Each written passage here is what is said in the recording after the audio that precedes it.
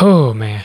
So, the Jets have won a game, and there is so many things wrong with the Jets winning a game.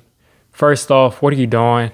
Why are you winning the game? You were right in the driver's seat to take Trevor Lawrence.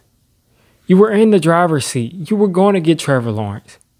Now, I think you would have ruined him, so I'm happy for Trevor Lawrence now. But you were right there. 2 more games left after this game, and you would have had him. Sam Darnold. If I'm Sam Darnold, I'm trying my hardest every week because I want to ruin their franchise, because they've ruined my career by putting trash around me my entire career and not giving me the chance to develop. If I'm Sam Darnold, I want them to draft Trey Lance, I think, Justin Fields. I want them to do that. I don't want them to get Trevor Lawrence. And Sam Darnold came out. He had a decent game. He only had 1 touchdown, but he was moving the ball. He had a decent game.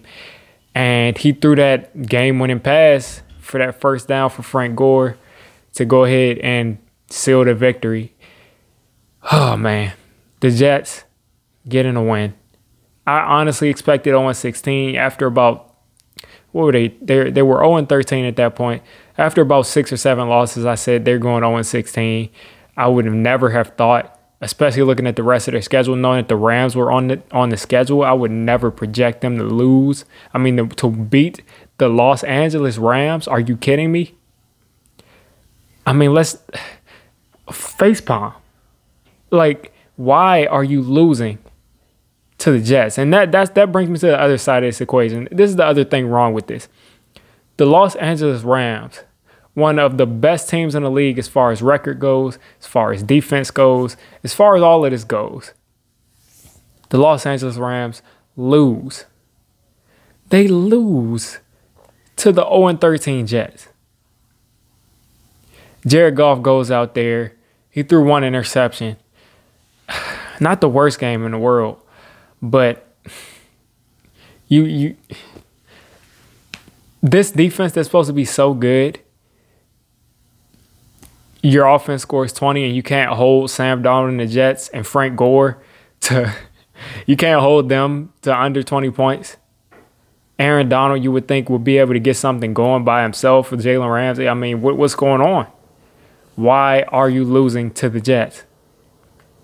So this just messed everything up.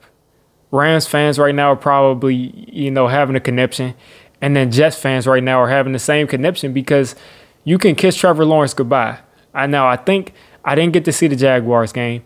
I'm not sure if Minshew was there, but I heard something about Minshew coming out and playing. But if he did play today, they sure got blown off the field by the Ravens. So if Minshew can't win the Jags a game in the next 2 weeks, Trevor Lawrence is not going to be a Jet. He'll be a Jaguar.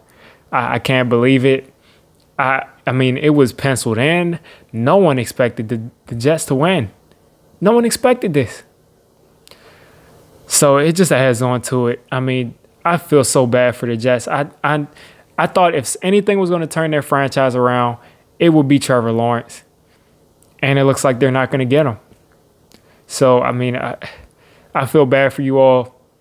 I'm a Giants fan, but I still feel bad for you all because you had the chance to get Trevor Lawrence, and that was your franchise. He was going to turn that team around, or at least provide like some great quarterback play that you have not seen in decades on that team, or maybe since Brett Favre. I mean, he's pretty good, but he was at least going to make he was going to make things entertaining. And you can kiss that goodbye. Unbelievable.